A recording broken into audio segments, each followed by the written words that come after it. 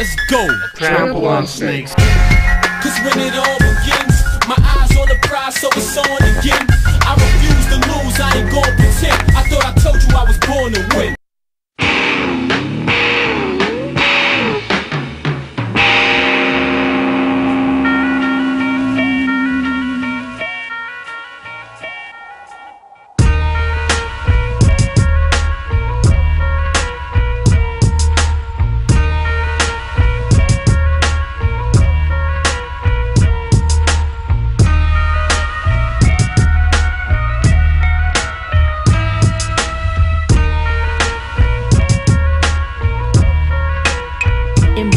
This new normal.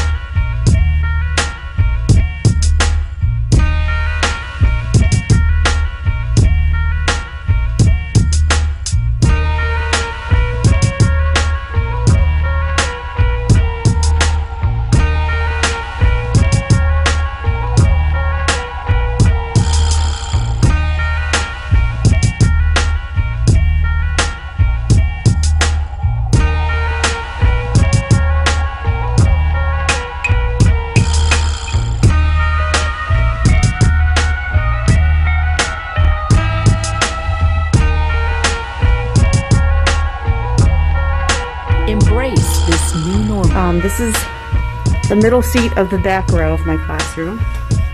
This is their view of the board. So I'm just wondering, when we ordered this $5 million worth of plexiglass, did we have a classroom of 28 desks set up to where school board members could sit in them and see what this was really going to be like? Because I'm still trying to figure out how, in between my classes, am I supposed to disinfect? How I'm supposed to hear my students when they're in the back of the room wearing a mask behind all this plexiglass?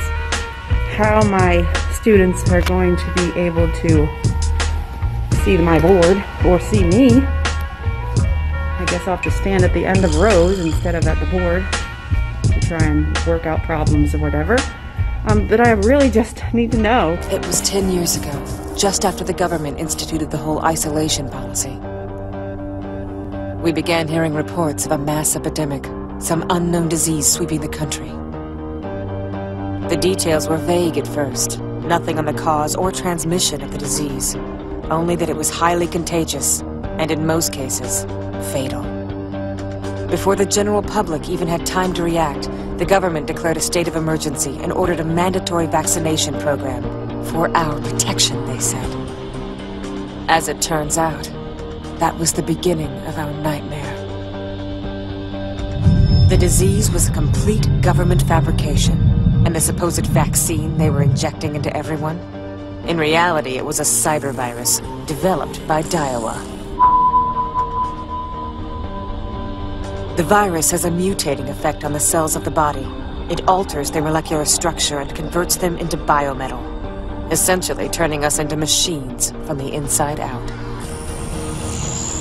There's no way to stop it. And to make things worse, The cybervirus was still early in its experimental phase. What do you mean? Daiwa didn't even know if it would work. It had never been tested on a large scale, so they turned Japan into their own private laboratory. When it does work, the virus gradually progresses through the body until it finally reaches the brain. At that point, we become perfect androids under Daiwa's control. The speed of the process differs from person to person. So let's begin with CNN senior medical correspondent Elizabeth Cohen on these new homegrown variants that scientists are discovering. Elizabeth, good morning to you. What more can you tell us about them? They have very cleverly named this data after birds. And, you know, the variants are named after birds, and you'll see that in a second. The reason they do that is because when you say the UK variant or the South African variant, there are concerns it could stigmatize those areas as if somehow they did something wrong. So instead they name them after birds, so the only things we're insulting here are birds, and hopefully the birds won't mind. So there are 7 variants that they found in 7 different parts of the United States. And so if we look at the larger ones, they called it Robin 1. They found it in 30 states, predominantly in the Midwest. Robin 2, 20 states, predominantly in the Southeast, very similar to Robin 1. And then you can see Pelican, 13 states, plus Australia, Denmark, Switzerland, and India. And then there were 4 where they found far fewer cases, but worth noting: yellowhammer, mostly in the Southeast, bluebird, mostly in the Northeast, quail, mostly in the Southwest and Northeast, and mockingbird, mostly in South Central and the East Coast. So that is really good news. Fiona? Well, that is very reassuring, Elizabeth Cohen, and nothing against birds, but it is more palatable to name this after birds rather than countries, which is why we don't call it the China virus or the Wuhan virus, as it had been labeled by the Trump administration. Do you think we'll ever get back to the old normal, or is the new normal the new normal? Forever, forever, forever. I would encourage you to not think about the words getting back to normal, right? We all lost something, but we might be gaining other things and creativity and resilience. And so I think that looking back is not productive, and it's a waste of time, and you miss the present when you do that. Forever. It's a sentiment we can all relate to. And when the day-to-day can feel panicked and paralyzing, Dr. Ashton has a prescription. Embrace this new normal. Embrace this new normal. Embrace this new normal. Embrace this new normal. I'm getting emotional just thinking about it. I mean, no one has a crystal ball, but certainly this pandemic and the last year has taught us that it's not going away. It's not going away. That paradigm shift is what she talks about in her new book, aptly named The New Normal. Yeah, I am scared of COVID. Peace. God bless. Everyone needs Jesus, not Satan. I live in Satan City. I live in Rip City, and I'm getting ready to change that. We know masks are a must, but they can also be really annoying, even painful, especially around your ears. We've been seeing that a lot of us are feeling a little bit of pain behind our ear from the loops of the mask. Lifestyle expert Christine Bibbo-Herr says you're gonna love these easy hacks. So this first hack, I took it right from my closet. My favorite earmuffs, you just attach the ear loop right over the fluffy part of the earmuff. Voila. If you have an old long sleeve t-shirt, cut off the sleeves and pull the loops through each end. Then tie it in the back and you're good to go. Many people have been wearing masks for nearly a year, so it may be time to give your ears a little break. Comfy and cute.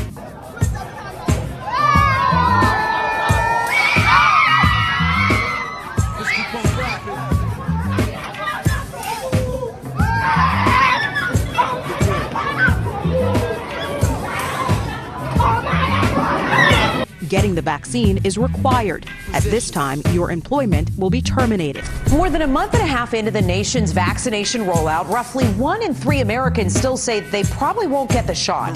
This is according to a poll from the Associated Press in which many people expressed doubts about safety and effectiveness. Now, among those waiting for more research, a former waitress from Brooklyn who says that her uncertainty cost her job. A part of America's tapestry that you've likely never heard of, Black American Sign Language. It's a unique form of sign language that's drawn new attention as the nation's so-called racial reckoning sheds light on how deaf Black Americans communicate in a language that's all their own. Let us not wallow in the valley of despair. From the footsteps of Martin Luther King Jr. at the Lincoln Memorial. Make you think these restrictions will have to be in place for quite a lot longer than intended?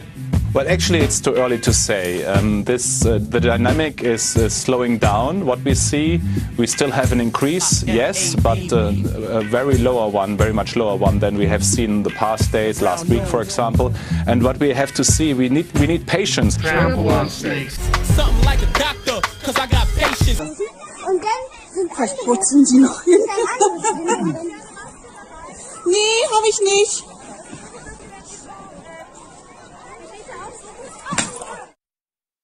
Soll ich ihm aufhelfen? Soll ich ihm aufhelfen? Buck flow with the speed of a bobsled. Bus led to the head. Plus I stay red. Every time I think about the dead, I think about what Machiavelli said. Fight for the ones who bled. And this MC shit, we agree shit got out of hand. But they ain't stopped the plan. Ineffective. No respect for this, but my perspective is those who walk the path of the straight and narrow, we can rule the land like Pharaoh. Plus enjoy the bones of the marrow. She tackles racism through comedy. She's the only black woman comedian in Calgary, and she's also the president of Black Lives Matter in that city. Adora Wofor joins us live this morning to talk comedy, activism, racism, and how all of these things intersect in her world. Good morning, Adora. How are you? Large protests have broken out in Spain over the jailing of Catalan rapper Pablo Hasél for slandering the crown and glorifying terrorism. Hundreds of celebrities have spoken out in support of the artist, while Amnesty International described his arrest as an excessive restriction on his freedom of expression.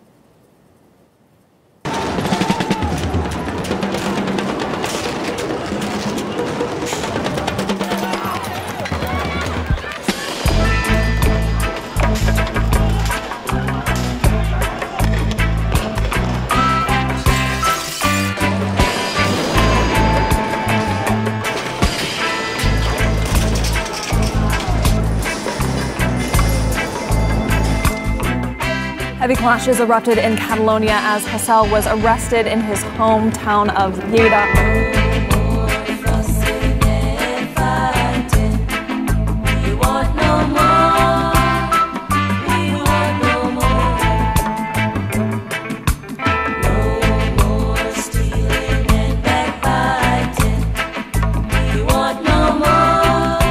People are starting to, they already started to protest yesterday.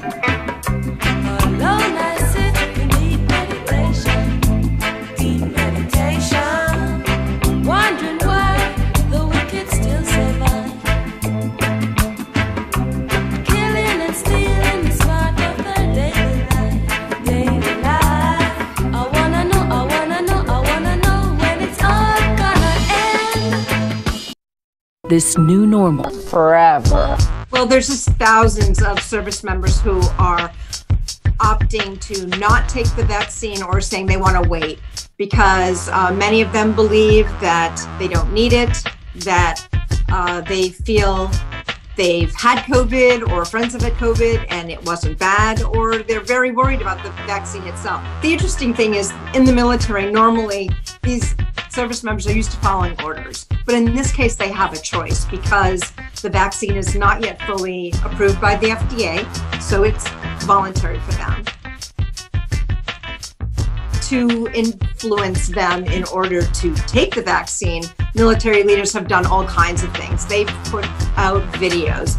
They've taken pictures of themselves getting shots. They send out notices. They just have this urgent plea, please take the vaccine. It is improving as time goes on. Several senior leaders have said that they expect that this vaccine is going to be mandatory, and at that point, they're just not going to have a choice. That this vaccine is going to be mandatory, and this vaccine is going to be mandatory, and this vaccine is going to be mandatory, and at that point, they're just not going to have a choice. This vaccine is going to be mandatory, and they're just not going to have a choice.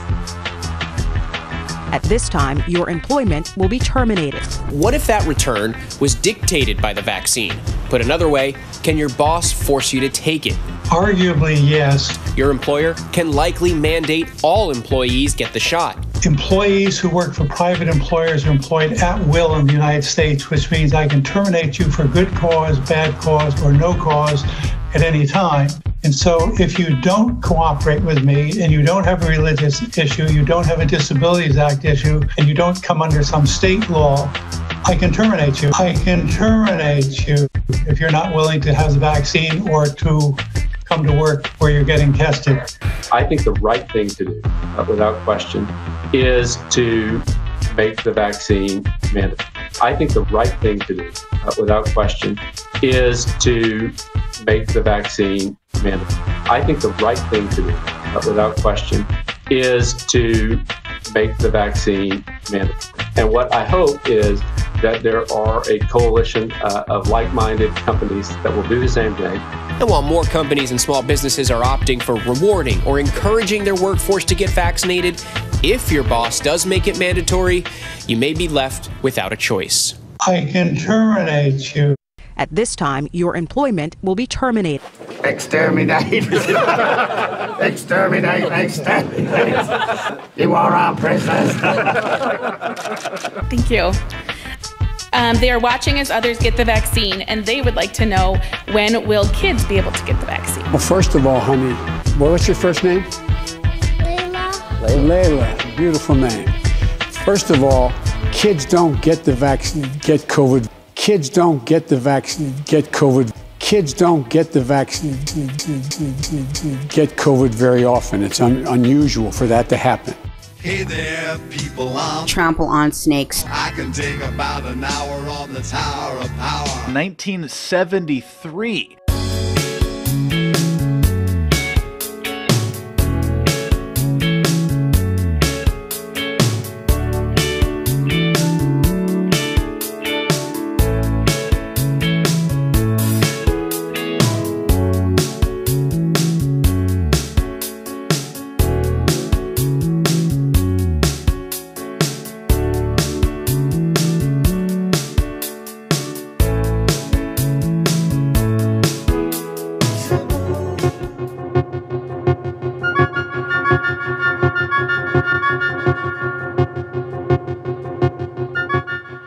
It's not some science fantasy effect from 2001. This electronic display, emanating from Australia's largest computer, is a picture of the condition, past, present and future of planet Earth. The program was originally devised by a scientist working from the Massachusetts Institute of Technology, J. Forrester. It was developed under the auspices of the Club of Rome by an MIT research team to present a complex model of the world and what we humans are doing to it. The program, called World 1, doesn't pretend to be a precise forecast. What it does for the first time in man's history on the planet is to look at the world as one system. It shows that Earth cannot sustain present population and industrial growth for much more than a few decades. It shows that simply cleaning up our car exhausts and making some small effort to limit our families simply isn't enough. It's like an electronic guided tour of our global behaviour since 1900 and where that behaviour will lead us. Well, this is the printed version of what we've just seen on the television screen. And what looks at first to be just a maze of computer characteristics is really a system of very simple graphs which project what's going to happen to the planet over the next 150 years if we don't do something drastic to stop it. Down the left-hand side of the graph is the date, 1900, 1940, 1980, 2020, right down to 2060. Now, each of these lines of letters represents a curve showing some aspect of the condition of the planet. The further out this way they go, the greater that figure is. The further this way, the less. For example, P represents population. So here it is at 1900. And then it comes up to 1940, it starts to take off.